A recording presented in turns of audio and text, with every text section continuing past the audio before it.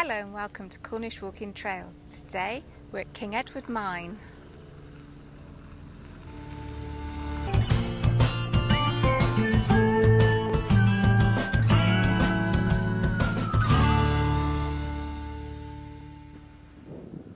If you pay a visit to King Edward Mine, you can expect to see a museum all about its history, which is where we are at the moment. There are some great examples of the old mining machinery used over the centuries, which we're going to have a look at later. Hope you really enjoy looking at it. We've got my mum is actually guiding us today, which is wonderful, so enjoy. King Edward Mine is south of Camborne. Going on a tour of King Edward Mine. Where do we start? In the boiler house for this shaft, which is King Shaft. Brilliant.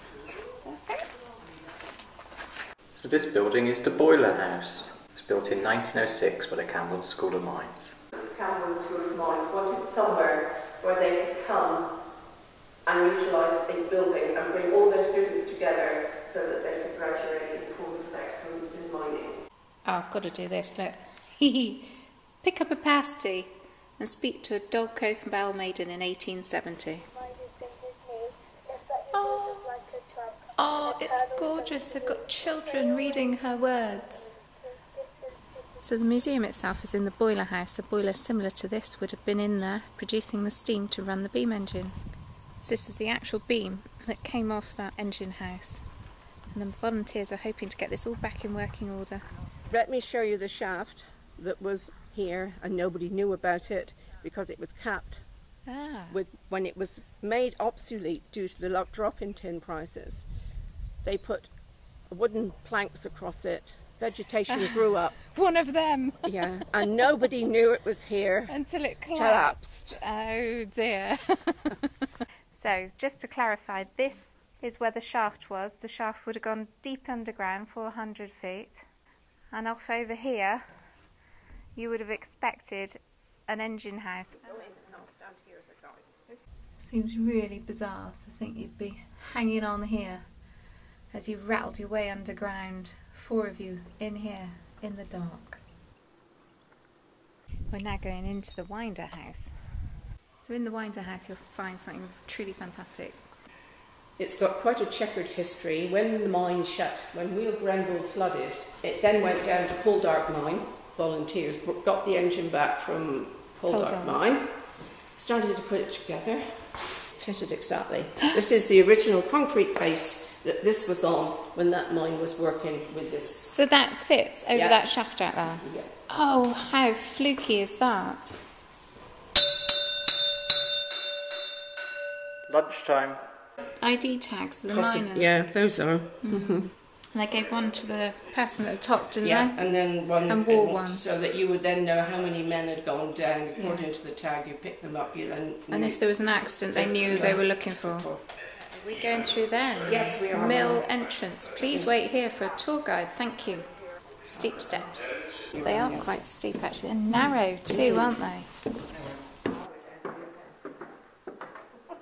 Wow. What? Over there, I think I know what they are. Are they the stamps? They're in here. Actual California stamps was in the Paris exhibition, was brought and bought here, and that's the original stamps. Wow. And they were more efficient than the Cornish ones. They all weigh the same, they all go up and down the same, so if one wore, yes, you had to stop the whole proceedings to replace it. But the California stamps were not made like that. The head on the California stamps is slightly off, so as they go up and down, the wear is not in one place. What have you got? Well, that's granite. And that looks more like a rock that would have multiple ores, so I would go with that one. This is amazing. There's so much original stuff here, and it's all working. It's great.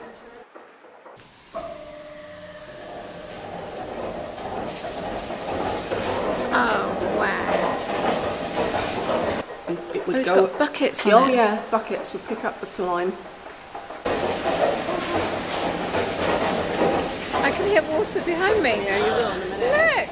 Yeah, it's coming through here. Oh, I see. So it's coming along the chutes, yeah. Along to here, into there.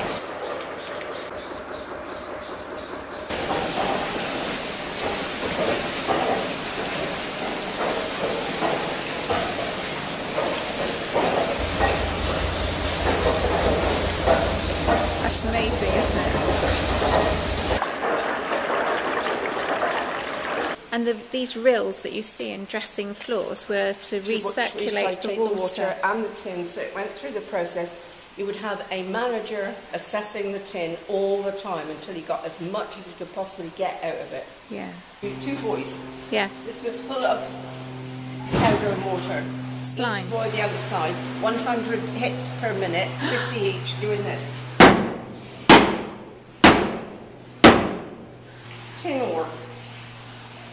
Going to go up to be smelted. Ingot of tin. Oh yeah, yeah, yeah. This is over 100 years old. Bottom of the sea off the Lizard, you will find these. Oh, don't look. So it's a Cornish round frame. The only one that works in the world. Really? Only example in the world.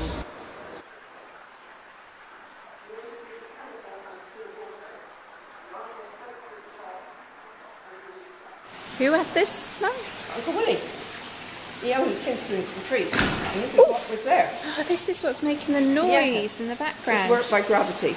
Goes in the laundries, gets washed through. So you're actually washing the tin out that's come from the mine. This is its last little trip. Fill up the reservoir, bring that down. Tin stays behind. Rubbish gets deposited in here. Oh, wow. Yes. Being iron oxide died. Whoa. And there you go.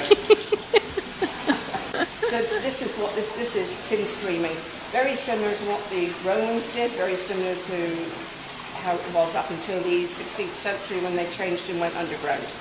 I've got a book on Tudor mining, which really goes into Stanley law and how they were exempt from an awful lot of things, and they did a lot of things but got away with it.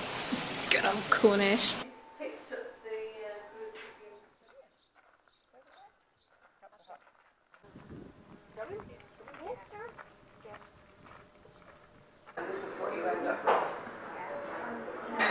We're going to follow this little trail designed by the King Edward Mine Museum. So we're going to start here at the King Edward Mine Museum entrance, follow the numbered route. The numbers correspond to the information on the reverse of the leaflet. So we're going to take a left around the back of the cafe, the Croust Hut. Let's go and find number 1, South Condoro stamps, erected in 1869. This engine eventually drove 80 heads of Cornish stamps. Stamps were used to crush the ore before treatment. After the mine closed in 1902, the stamps and dressing machinery sold to the company, then reopening Great Condoro mine to the north of here. Number 4, this is a junction shaft. A shallow shaft of about 300 feet would have been used with a horse whim for winding. Number 5, so what's this then, sir? This is the pool that collected water for all the dressing floor. So this whole area that we're stood in now is a man-made reservoir for water, and there's kind of a wall all the way around. Now looking for the explosives magazine. I guess they would have kept it away from the mine because they wouldn't want it all being exploded accidentally, would they? I think it's in there. What? The big bang place. What's it called? The explosives magazine. That thing. Number 7. It's where the no smoking signs are. These markers are excellent and define your path. Just follow them and you won't go wrong. Viewing point. Brilliant view. There's a stack up there, isn't there? See the monument on Calm Brae. Yeah, with King Edward Mine in front. You've got Marriott's and Francis shafts there, haven't you? Fortescue shaft in the foreground. There's another mine shaft over there. Oh my goodness, there is, isn't there? They're everywhere. 2 a penny. So although this has brought us back to the start, we're not finished yet. It's a kind of figure of 8. I was just thinking, Sarah. Yeah? This place is really great. And rolling on, we're now going to pass in front of the museum. There's Camborne. Big old chunk of granite on there.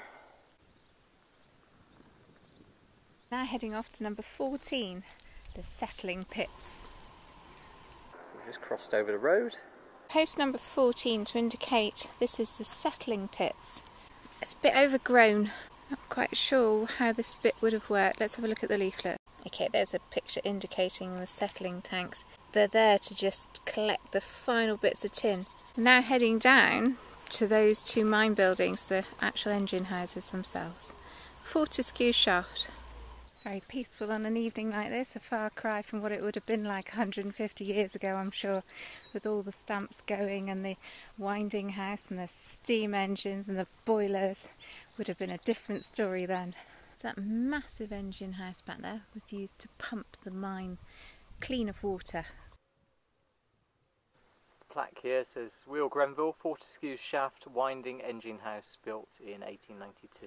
So the winding house would have brought the ore out of the ground, and it would have let the men go down and bring them back up again. So I hope you've enjoyed our little tour of the King Edward mine. It's quite special to have something like this with unique parts of the equipment still working, some examples, only ones in the world. I really enjoyed it. Yeah, it's a fascinating insight into what went on with Cornwall's mining heritage and history. Yes. If you're in the area, you're into mining and you want to discover a bit more about Cornwall's history, it's well worth a visit. And find a tour guide, they're brilliant.